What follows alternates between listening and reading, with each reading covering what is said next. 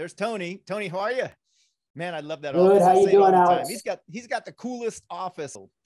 Talk about motorsports, man. Look at all those memorabilia. Here's Andre. Hey, bud. Hey, good morning. Good morning. Thanks for Or joining, afternoon. guys. So Andre's been on before. He kind of knows how I do this, and we've talked a lot about networking. He was a contributor to my book, and I thank you once again for that. Tony, it's his first time on one of our calls or seminars or summits, but they take two different approaches. So I put Toyota and Stanley Black & Decker together for a reason. Toyota has a lot of different cars, clearly. Stanley Black & Decker has a lot of different brands. I'll let Tony get into them, but they use two different approaches. You know, although Toyota uses metrics and KPIs and looks at numbers, Andre uses a more intangible approach, kind of the way I do it as well, because we're old school motorsports. Tony has a very metric approach. So let's get into our first in-depth topic, and that is justifying sponsorships. Tony, I'll start with you. Yeah, First, well, Alex, thanks for how many brands do you represent in sponsorships? And for the most part, I'm pretty sure they're mostly motorsports, but let's talk about all the brands that you talk about in sponsorships, and then what the differences are between them. Why one Mac Tools might want something different from Stanley versus Black & Decker. Yeah, Stanley Black & Decker. Can you hear me okay, Alex? Yes. Oh, perfect. So, you know, first of all, thanks for inviting me today. And I always love talking about our brands. I'm very passionate about our brands and what we do out there. You know, I've been at Stanley Black & Decker for 37 years now. I've been in sponsorships for about 27 years. So multiple brands like Mac Tools, Craftsman, DeWalt, Stanley, Black & Decker. You know, basically all those tool brands that's out there is the brands that I represent in sponsorships. And each one of those brands require different KPIs or targeting different customers and demographics. So we've got to find a fit for all of those different brands. But, you know, you was talking about your book, you know, the motorsports book. I was lucky enough to you know, have some quotes in that book. And I guess the first thing that I would say, you know, I think the book was 2016. So it's about 7 years old. Yeah. Times have changed, right? And there's been a ton of change. I look at constant evolving, and that's how sponsorships are. They're constantly evolving. You know, you always got to get that next iPhone that's out there. You got to have the best technology. And I think as companies have leadership changes, your focus kind of changes also around your sponsorships and what KPIs that you're wanting to deliver. And so that's what's been so important to me is communication, creating dashboards, weekly reports, making sure everybody knows what's going on that weekend, how many customers we're hosting, how many events we're having. It's all about communication and keeping everybody educated out there within our organization, put it that way. And how many people within your organization? I heard you say the different brands. Is it one person per brand, or when you're trying to consolidate all this information, does it go to one person or many people? Yeah, it goes to many people. You know, across globally, we do a weekly report. Let me share screen real quick. I'm just going to show this one slide, and that's it. But you know, it's a report that we put out on a weekly. Okay, you got it. On a weekly basis. And this report shows how many activations we have this week, how many customers we hosted. It shows where we are, what's going on, you know, whether it's drag racing, baseball, and then it just does a lot of social snapshots. And this is something that we send out to about 200 different marketing leaders across the globe. And so I also include a lot of finance people. Finance is good to keep educated because they see the money going out, but lots of times they don't see it being in action. And so I remember I had one of the associate CFOs say, Tony, I had no idea. I always saw the money going out, but I never saw it being activated. So it's just educating people, making sure that they understand sponsorship is great, but you got to make sure that people understand it and see the value in what you're doing. So question then is, if I'm an athlete and I want a renewal, let's say, because Mac Tools sponsored me, I want to get a renewal. Clearly that goes through several channels and several different people at the company. I need to provide you with content and some type of data that you can then package and show others within the company to sell it through, because there are more than just one decision maker. And every decision maker is not watching every race or event that an athlete's competing in. So they need to be informed. How can athletes provide you with that data, or do you go out and do you collect it on your own? Yeah, actually, we get a lot of data from companies like GumGum that are tracking social media out there, Okay. and impressions and things like that. We have agencies that track all of that social media to make sure that nothing's being said bad about the brand, and that athlete is representing your brand the way they should. It's crazy, but you've got to manage your brand. And I think that Andre's going to talk about that a little bit, but everybody's watching and listening to everything that you say. And so that's a big portion of that. And so, what we really look at is, 20 years ago, it was all about visibility. Right. Now it's less about awareness, but hey, how do we consider these end users to consider buying our brand, and how do we get them to purchase our brand? So it's moving away from awareness to consideration to actually purchasing. And that's tough.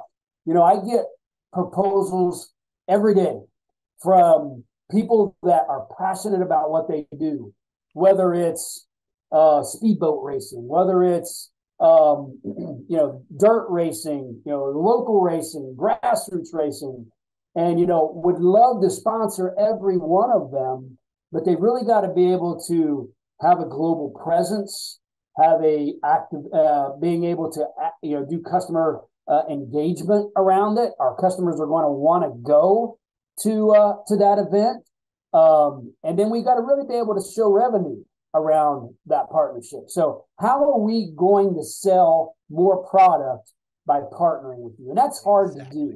That's really, really hard to do, Alex. Exactly. How do you sell more product? It all comes down to sales. How do you generate revenue, drive sales, create brand equity for the brand? And we're going to go more in depth on that, because I know you have a lot of different metrics. And I think when I interviewed you for the book, we were at NHRA in Pomona, in the back of, might have been Kalita's van or rig. And at the time you were talking about different pillars. Now there's more pillars. We'll go into depth on that as well. But let's head over to Andre real quick. Andre, Toyota takes obviously a logical and a very defined approach. It's the largest car company in the world. You guys are doing something right. You've been in motorsports for a long time. You and I go way back to the core days. So we've seen the evolution, but a lot of it is also intangible. It's not numbers that you, or not metrics that you can put a number onto, but it's more of relationships and long-term. Explain what Toyota looks for when it sponsors. And well, first of all, again, like Tony, I'm very appreciative of you having me on, Alex, and being in your book and all that, man. I love this. I really do, and I admire you for doing it. I really do. Tony. And then Tony, he's the man. We've had a long, intimate relationship with he and his companies and his brand. So that I'm saying that to segue into what you just asked me. We have to look at a lot, and I looked at the guests you had on previously. A lot of what they said still holds true for Toyota, even though we are the largest automotive manufacturer in the world. Yes, we sell a lot of cars. Yes, we're on top, but we always have to look at ways to sustain that. And one of those venues is motorsports. And with that, we want to look for who would be our best ambassadors. And I know Tony shares this. It's the same thing. Who's going to be partners? We don't look for people to sponsor. We look for partners. Toyota doesn't do anything intentionally for short term. Even when we get proposals in for potential dealerships, we want long-term partnerships. We don't want somebody that's like a collector and that kind of stuff. Same here. So we look at the person. We look at their potential. We look at the sponsors they already have. Do we have a relationship with them? And then, we there's all kinds of things that we can go into here. Maybe we will, Alex. But it comes down to how do we relate? How does that potential person, driver, he, she, present themselves to us? Is it a handout, or are they saying, hey, Todd, I can help you with this. I can help you sell more of those Camrys, or you guys are big on electric vehicles and hybrids now. I got an idea. Yeah, we're going to pay attention to that. No question about it. So when you say intangibles, yeah, there's definitely some feel good, but we're looking at your approach too. Nice. Well, the approach works because, you know, there's this race in Long Beach that Toyota was involved with for 44 something years, I think. Yeah, that was man, that was my baby for many years. We were the only automotive sponsor for that since the mid 70s, and that was our peaches and cream, man. We hated to leave that. That was a bittersweet time in 18 when we were moving to Texas and had to give that up. And Acura, it looks like they've done a great job in taking that over. But that was a family. That was a very intimate, long-term family relationship. And we treasure it always. We were we successful? Absolutely. Did we sell cars from it? Absolutely. You know, but it was a true relationship, long time. Kind of like Bernstein and Budweiser, you know, it was just a long-term family. And you had JGR for 20 years or something, is that right? Yeah, coming up on it. Let's see, I think at about 18 years with them. Wow. But no, God was going to bring them up. That started with a conversation with our old vice president, Ed Laukas. He gives me crap about that because he was in the middle of negotiation with Joe Gibbs one day in his office. I walk in just, you know, not knowing this, you know, messing with him, joking with him. Great. He puts Joe on hold and says, I'm on the phone with Coach right now. You want to give me crap right now? Really? And it just went from there, man. And Tony knows Ed very well. He knows what I'm talking about. So it is, but again, family, you know, and you know Coach Gibbs, you know, he's a very spiritual man, very family-oriented man. So that has been probably, like you brought up Grand Prix, one of our most intimate relationships has been with JGR for going on 20 years now. Excellent. And then did Toyota and Stanley ever cross over? Were you sponsoring at the same time? Tony, yeah, all the time. I mean, and Tony can chime in on this. I mean, just the Mac Tools piece. So you guys work together. You do cross promotions. You do cross promotions together, Andre and Tony. Oh yeah. Our dealerships, you know, they have the Mac Tools boxes. I mean, it's been corporate as well as on the track. You know, many crossover with DeWalt. You've seen it on the track with JGR's cars, and that's been as long as our JGR relationship, right, Tony? Going on 20 years. I'm going to interrupt real quick because you said it so fast. I don't know if everybody on the call heard. You said your dealerships use Mac Tools, the toolbox. So obviously Toyota dealers have a service department, and in the service department, they fix cars. When they're fixing the cars, they need tools and they need tool chests. Yeah. So you got those from Mac Tools through a relationship that you had, a mutual relationship that you had with the brand ambassador, Joe Gibbs Racing. It started before that. And again, Tony could probably speak to it better than I can, but that actually started before the motorsports piece.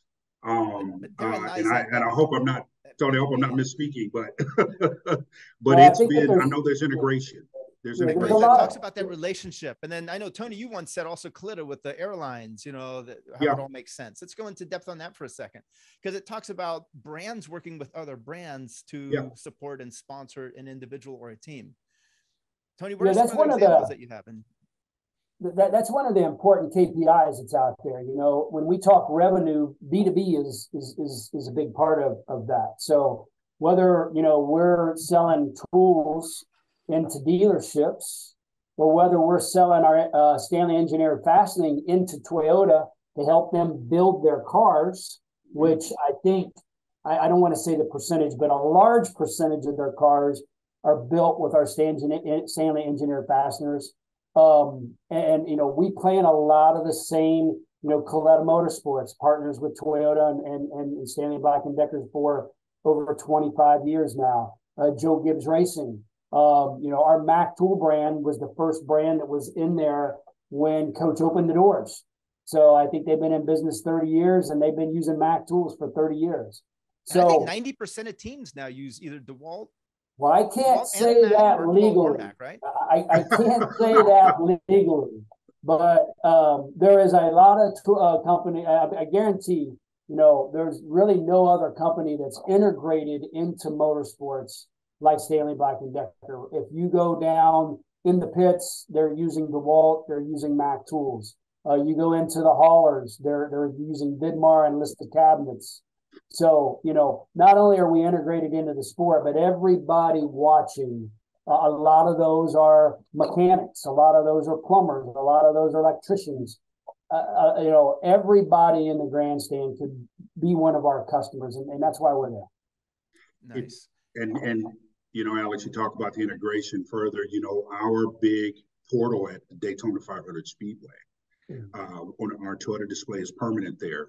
And if you go into our display, you will see a lot of Mac Tools representation. You will see a lot of the partnership representation in those types of displays. But that's what we do. It's a partnership. It's a relationship. So you go into a melting pot, so to speak, like Joe Gibbs Racing. Yeah, we absolutely look at that and look at the drivers and look at who is partnering with who. So that's very, very important.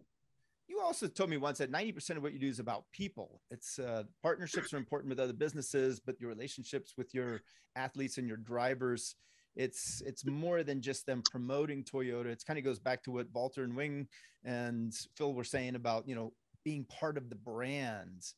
They actually have to go ahead. They have to represent the brand as brand ambassadors. Yeah, you look at you. Yeah, we have to look at that. And I heard earlier too, some athletes are better at that than others. Now you get, I'm gonna bring up next. You get an anomaly like an Antron Brown. Antron is like something I've never seen before, and he puts us first as much as he can. And he's got some big names on his car already. But that guy, and he just never misses a beat when we ask him for something in the past or whatever it is, he doesn't say no. That's like up here. But we want to know what your commitment is, to that. And because all of us in all of our business, 90% of anything we do is about people first. You got the numbers and you got to dot the I's and cross the T's, but it comes down to people. And with us with Toyota, a lot of our executive leadership is very involved with motorsports. They attend races. They attend our signings. They're very intimate with the drivers. Our leader who just retired, Bob Carter, he knew all of our drivers. He wanted to go around and know them on a first name basis. Nice.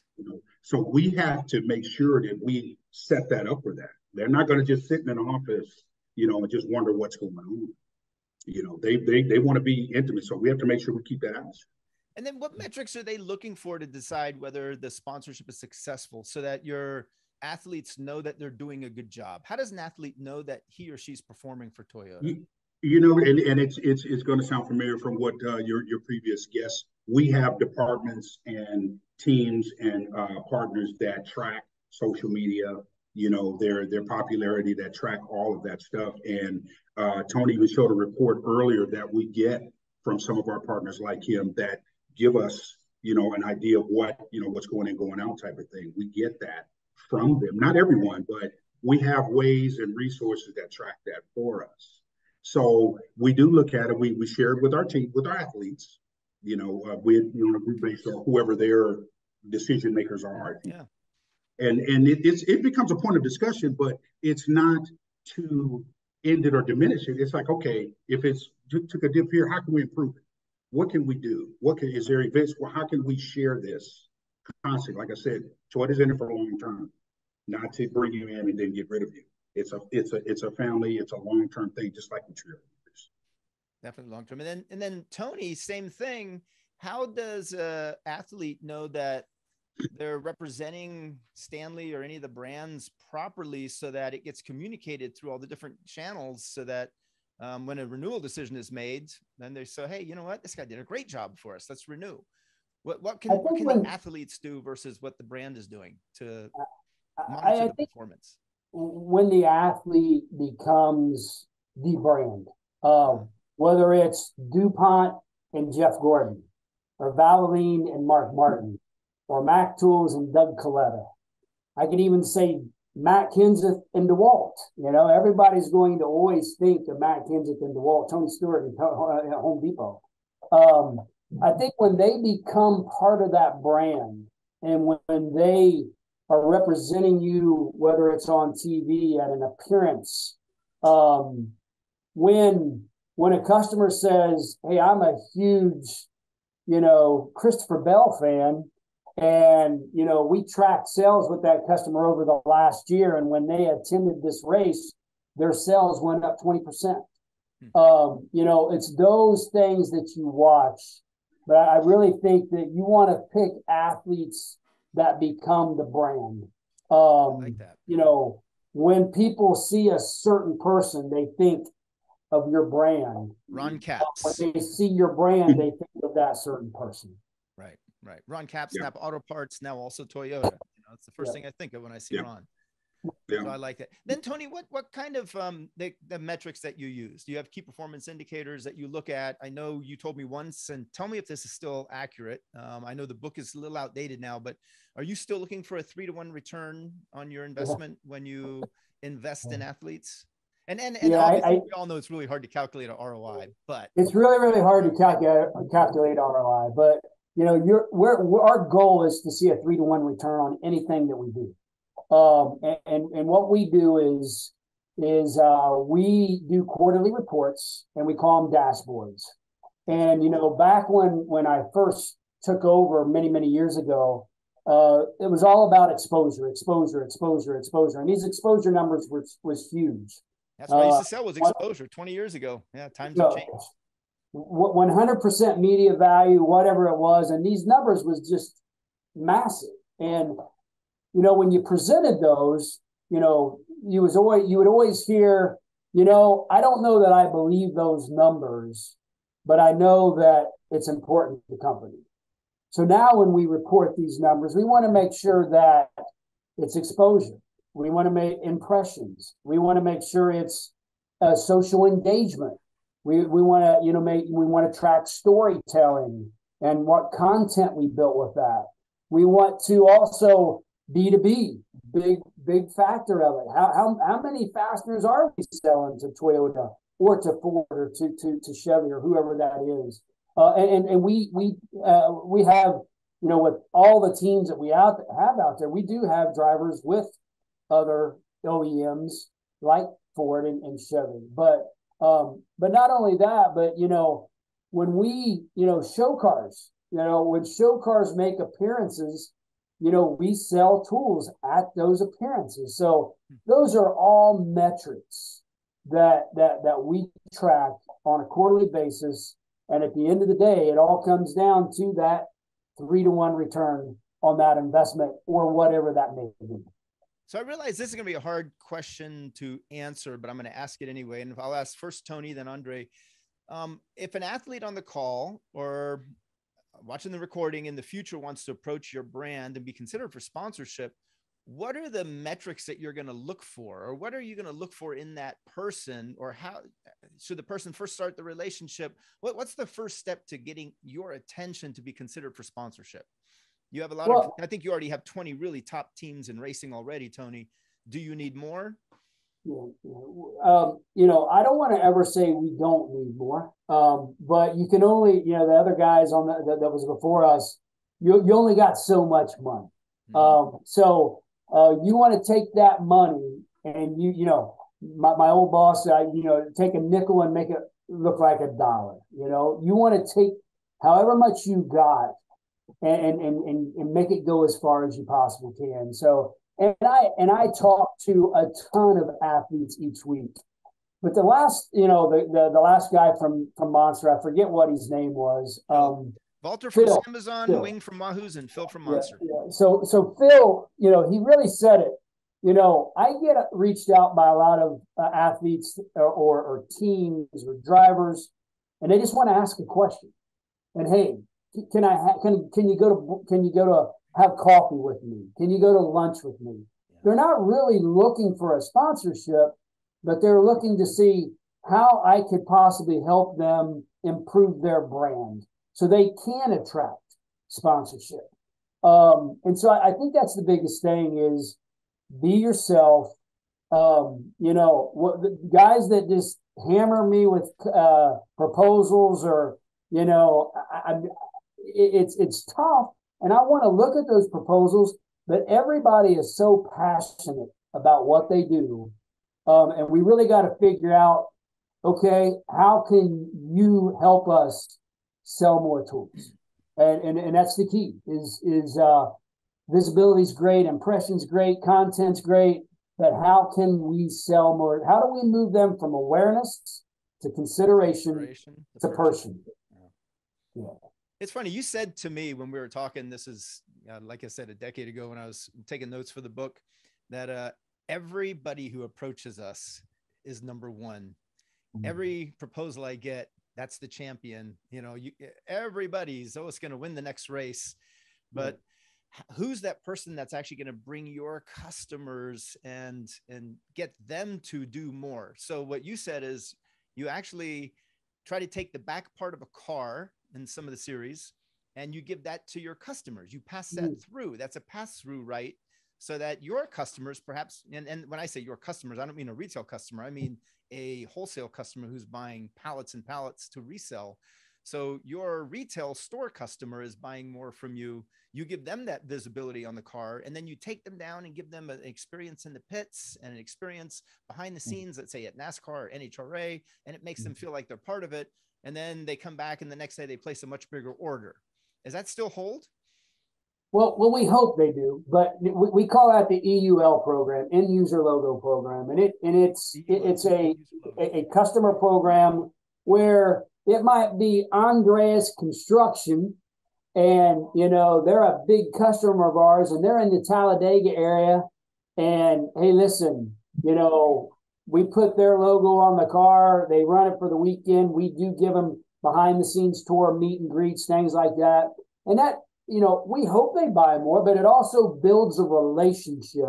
We keep talking about relationships with that customer that they're never going to forget. And so the next time they need to buy tools, they think of Stanley Black & Decker. It could be Mac tools too. You know, those distributors out on the street that's in those Mac tool trucks, those are franchisees. They're our customer too. So if we take and we put their name on the side of Doug Coletta's car, and bring them to the track, show them a good time, they're gonna represent they are Mac tools to that technician when they walk into that garage. It's all about building that relationship with whether it's a distributor, whether it's a retail, a national account, or whatever that may be. It's about building relationships. Yeah, amen. And it goes back to what Wing Lam was saying from Wahoo's about being part of the experience and part of the fun and making the experience fun so that they remember the brand. When they're down in pit row, getting this once in a lifetime experience, meeting athletes or, famous racers they've never met before, and they're surrounded by the brands, they remember the brand as well as they remember that experience. Yeah. It could be, meeting a baseball player, one of our athletes. It could be meeting a soccer player, or I hate to say soccer, football player. It depends on who I'm talking to, but a football player. Those things are priceless when when a customer, you can build an experience for them that they'll never forget. Bucket list experiences. I always like to say, come and expect nothing. And when you walk away, we're going to exceed your expectation and create a bucket list experience. Yeah. And Toyota does that too with the different events that Toyota sponsors. You create those experiences, right? Yeah, Toyota's we're spread quite a bit of ways around. Right. So let me ask you the same question. If an athlete, let's say someone on the call here, wants to be considered by Toyota, what are some recommendations that you would give to them just to get noticed? And you obviously said start with the relationship. Let's form a relationship first. Yeah, and Tony touched on a lot of those points. We get obviously proposals and approached all the time, daily, monthly. One of the things that I put out before was one is patience, because it's going to take some time. We're kind of a big piece of pie. So, but we don't want to discourage. And then one of the first things I'll say, me personally, I look for, are you going to approach me in Toyota with your hand out? Or are you going to approach me to take my hand? And that's one of the things that puts my antennas up. Hey, this particular person, they really want to help us sell some cars, or they think they have another way or another venue or another approach that could help through our partnership, not sponsorship, but our partnership. Mm-hmm. Because you have to keep that in mind when you're approaching us. We want long term. We don't want you we don't want to do a pass through. We want to keep the partnership as long as we can. So there's the formal things, the proposals and the emails and those types of things, but try to keep yourself positioned in front of us. Keep in touch, some type of way. Start the relationship piece first. And then if the sponsorship comes about, okay, it was supposed to be, but you have to be realistic. Mm-hmm. And I use the example, I used this before on your last podcast. There's a gentleman that came at us for about 7 or 8 years, about 4 times. And a lot of people want to call me, I've heard of him. His name is Steve Torrance. Yep. And Steve was very patient. He came and we finally partnered up and found a way to make it work as partners. And it's been a success. He's a world champion. But it didn't happen overnight. It didn't happen over a season. It didn't happen over a year. Right. It was just kind of making himself present, showing how he can be an ambassador, showing how he could be a partner with us, those types of things. So it's patience.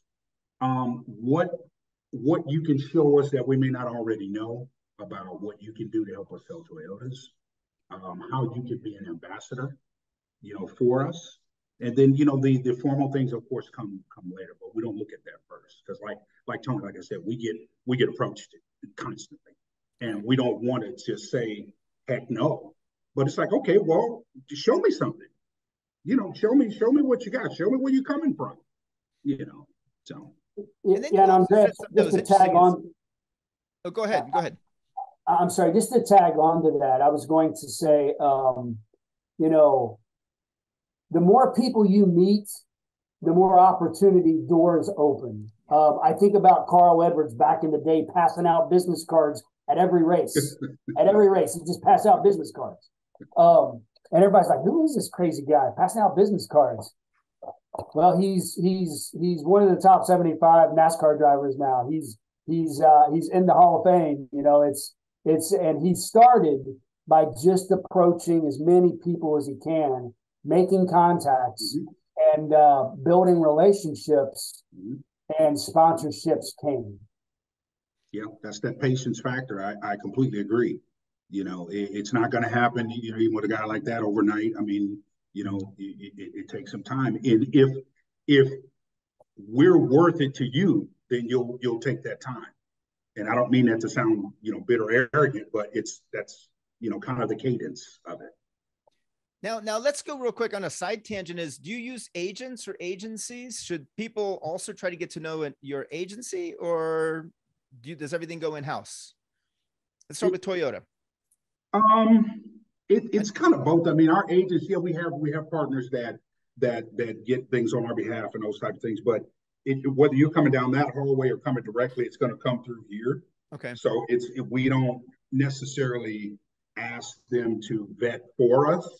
I mean, maybe, in a small way, but it's going to come through the big house. Okay. Because we have to vet it through, our, decision makers.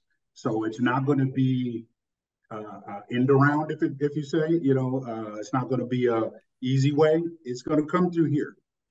It's funny how you manage it because it's such a big company, but my understanding, and correct me if I'm wrong, is all your livery goes through one person also, right? So the brand image is always perfect. For the most part, there's a young lady. She's a very dear friend of mine. Her name is Mandy Underwood. And she is our brand sheriff, if you will. Okay. So if you see a vehicle on any racetrack of any league or division, that branding on there has gone through her to approve. Okay, nice. And Tony knows her well. I mean, she's our sheriff. And then she approves it. Then it goes through our chain of command. But if she hasn't seen it, it won't even go through our chain of command. Cool. And then Tony, real quick, how about you, agents and agencies? Then we have a question. I love agencies, but not to negotiate contracts for us. We need agencies to help us create other things, promotions, sweepstakes, things like that, entertaining customers and things like that. But, we pretty much get all the proposals in. We look at them. We see which ones kind of fit and are going to deliver on our KPIs. And then we take it up to our management team and present it. And this is why we think we should, sponsor this team or athlete or driver or venue, put it that way. So since you said proposal, I got to go there. You get a new proposal on your desk. You haven't seen it before. What's the first thing that catches your eye, and what turns you off that makes you just not want to look any further? I asked this of a lot of people, and your first time on a call, so you didn't get this one yet, but what catches your eye and what turns you off? Yeah, and I guess I keep watching some of the comments over here, and it talk, the person's asking, how do I meet these people? If I just don't go to events. I mean, I think that when I see a proposal, if it's put together and it's showing me, ideas how to sell more product, if it's giving me what kind of content they're going to build for us and how they can tell stories for us, then that's probably where I pick it up and want to learn more about that person. But, whether it's at a trade show, whether it's at a convention, whether it's at a sporting event, that's where you meet these people. And it could be, I hate to say it, but I've got about 500 LinkedIn invites out there, and I'm probably going to get more after this thing, that's waiting for me to accept. I don't want to just accept somebody because they're going to pitch me a sponsorship. Right. I want them to come up to me and hand me their business card. Hey, would love to have breakfast with you, or a coffee, or just a phone call, just to chat, so I can tell you about our program. So I guess that if they've got all of those things that I just mentioned, in their proposal, that's probably going to jump right out at me. Right on. Cool. Thanks. Hopefully that answers the questions out there. Oh no, that's good. And then George had a question. Oh, that answered the question. Okay, right on. Are there any other questions in the chat room? And if not, then what we'll do is we'll go last words of advice, tips and tricks. Just what recommendations do you have? Stuff that I wanted to talk about but forgot, didn't cover. Let's start with Andre and then go to Tony. I would, well, just to sort of piggyback what Tony said, he had a lot of great points. For me, and this segues into what you were just asking, Alex. For me, what jumps out is, okay, if I'm looking at your proposal, how am I convinced that this didn't go to 25 other companies? Mm-hmm. Is this, if I look through it, are you looking for something from me, or are you looking for a way to meet me, to meet Toyota? It should be, we've gotten books, 30-page proposals. We've gotten just an email. What are you trying to do? Because it'll become pretty evident pretty quickly of what you're trying to do. If you're just looking for a handout, if you're just looking for money, or you say, hey, Toyota, you know what? I got this idea, kind of to Tony's point. I want to run it by you. When can we meet? What race will you be? When's a good time to set up a call? How quickly can you put you in front of us other than what's on paper? So it's, you get so many of them, you start to learn to kind of weed out. And the LinkedIn piece, that's definitely a piece of it. You gotta think like chess. You have to think 3-4 steps further. Excellent. And in some ways you have to be confident enough to assume the close. What if Toyota does pick me? What am I prepared to tell them? What am I prepared to show them? You never know. So you just have to kind of think that. Yeah, that's perfect. I totally agree with that. Real quick, Tony, last words of advice, then we do have a question. Yeah, I mean, I think it's just always being in front of the person that you want to work with. I keep thinking about this young lady. Her daughter's racing now, but I'm not going to mention any names. But every time I turned around, she was standing in front of me at an event. Hey, Tony, how you doing? Good to see you. I haven't seen you. Blah blah blah blah blah. She was always in front of me. Yeah. We've never sponsored her, but we've got a great relationship. But who knows when we're going to look for an athlete that might fit her and I know who to call. Yeah, now she's familiar. She's no longer a stranger. She's familiar. And so, but I mean, my only word of advice is manage your brand. Remember, everybody's always going to be looking at you, watching you, listening at you. The first thing I'm going to do is I'm going to look at your social platforms. I'm going to see how you represent yourself. I'm going to, when we talk on the phone, I'm going to know by, how you answer your questions. If you're an athlete or a driver or whatever that we want to partner with. Yeah, that makes a lot of sense. Actually, very logical. We'll do the quick question and then we'll head over to the tech section. Sounds good. So the question came through from Jeff Walls. He said, if we have regional relationships with a brand, how do we transition that into a national one? That's a good one. We are a racing series. Let's see here. That races from Alabama to Ohio to the Carolinas. So let's have Andre go first, and then we'll have Tony close it out. I think that's excellent because a lot of sponsorships start regional and go national. That's excellent. Toyota is a good example because the dealerships. Go ahead, Andre. No, yeah, but well, the answer was kind of in the question. I mean, sometimes it starts regional and goes national. Sometimes we'll get a proposal and say, hey, this would be good for the New York region. Or nice. We can look at, dealer groups and things like that. So we're not going to just turn it down all the time. We'll recommend it to our officers that make their own decisions. But to answer the question, it's time and consideration, just like if someone came in, cold called. We have to look at it and see what the partnership could be if it will pencil on a national level. So we have to look at it as if it's brand new, as if it just came in. Obviously, yes, we're going to talk to our office and see if they've heard of the person or the group, what they think, those types of things. And then we have to vet it all from ground zero. We have to kind of start all over and then get our teams to look into the media pieces and the social media and the branding potential and all of those things all over again, because it's obviously we have 12 regions, so it's 12 times bigger, going from one region to the country. You see what I mean? So that's probably the simplest answer. Excellent. I like that. Sometimes going national to the region as opposed to vice versa. Excellent. Yeah. We've done that totally. Oh yeah. Excellent. Well, listen, thank you both of you, Tony and Andre. That was awesome. Tony, first time on. Thank you. I hope you come back. Andre, you're always welcome. I hope you guys can stay on for the chat at the very end. In 30 minutes, we're going to just have an open chat where anybody can ask any questions they want, just free for all.